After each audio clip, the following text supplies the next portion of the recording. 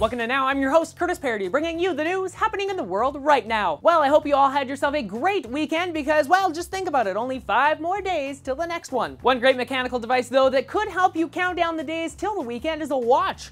But what about a smartwatch? If you don't know what a smartwatch is, then don't feel bad. They're a pretty new class of product. A smartwatch is a watch that connects to your smartphone via Bluetooth. It then shows notifications, can control your music playback, and even shows you who's calling you before you pick up your phone. They're cool little devices, and the most popular one being the Pebble smartwatch that is in very, very high demand. I personally just got notice over the weekend that mine would be shipping, so that makes me personally happy, but if you can wait, you might want to check out Apple's iWatch when it launches this fall. Rumors are swirling in the tech world that Apple is developing its own smartwatch. Dubbed the iWatch by fans, this device will allow you to control your iPhone from your wrist. Supposedly, it will run a version of iOS, but for a smaller screen, and it's in testing right now. The problem they're currently having with the device is battery life. It's only able to stay charged for 2 to 3 days, which is pretty bad for a watch. Mind you, I personally have a hard time keeping my iPhone charged for a full day, so I'd consider 2 to 3 days awesome. At the moment though, these are still just rumors, but with the amount of news coming out about it in the past few weeks, it looks like it's a pretty strong one. At least stronger than the rumors about Apple working on its own television. So if you're thinking about picking up a smartwatch in the future, you may want to keep Apple in mind. Or of course, you could attempt to get yourself a Pebble smartwatch.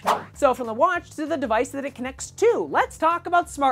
We've all heard the nasty stories about people racking up bills for data roaming charges. Heck, I racked up one once, but it was nothing compared to this person in the next story. A man from British Columbia is facing a data roaming charge of, wait for it, $22,000. Yes, that's right, $22,000. That's more than my car cost. A man and his family were on vacation in Mexico when his son became sick. To make him feel better, the man gave his son his iPhone. Thinking nothing of it, he left his son to play some games while he stayed in the room. Over the next 3 days, though, the kid racked up a huge overage bill. So you might be thinking, because I certainly did, how much data do you get for $22,000? I would hope like 20 gigs or something, but no, unfortunately, in the tradition of Canadian telecommunication companies screwing over its customers, Fido, the company that the man had service through, provided his phone with a whopping 700 megabytes of data. Yes, 700 megabytes. That's 0.031 megabytes per dollar.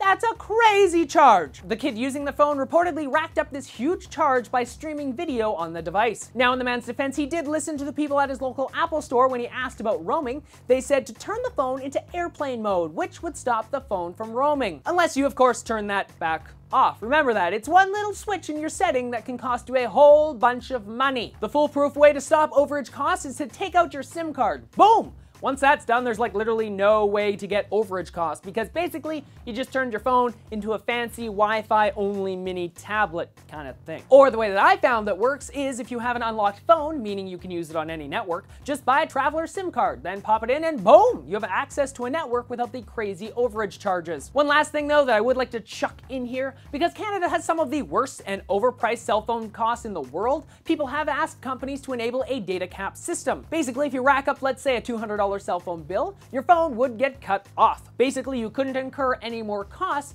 and hey, it's a little expensive, but it's considerably cheaper than $22,000. The funny thing about this, well, the big three, Rogers, Bell, and Telus, have said users don't want that. What?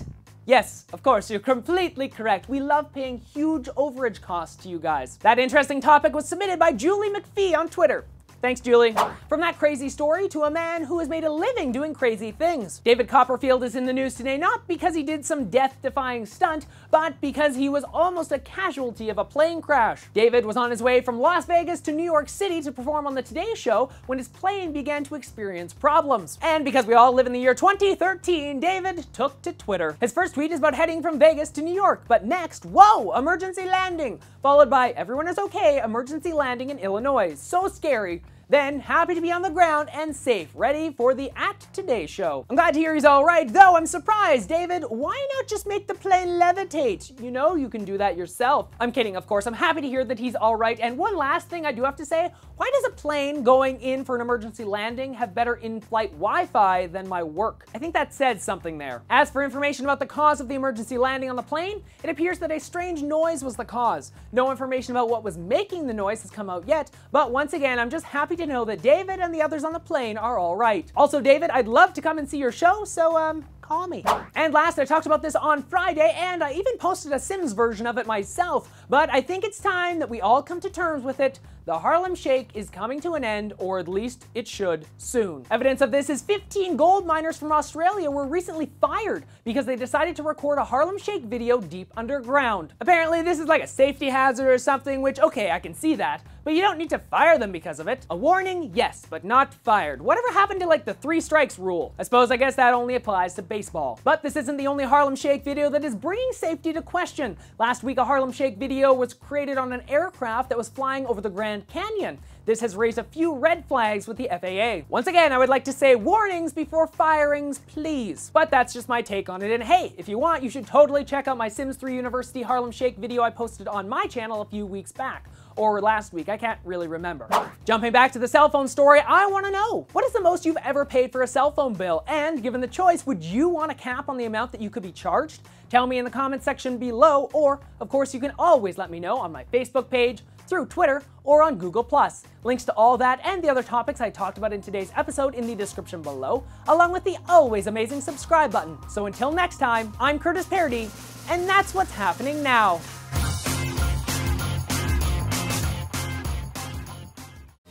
Hey everyone, I hope you enjoyed this video today. You can of course check out more videos I create by clicking on them below. Check out Now for the latest news happening in the world right now, Paradise Gaming for some fun gameplay videos, or of course my personal vlog channel to see what I'm like outside of my studio. Also, if you're interested in supporting the show and getting some new clothes for yourself, check out the store at thecurtisparodystore.ca. See you guys later.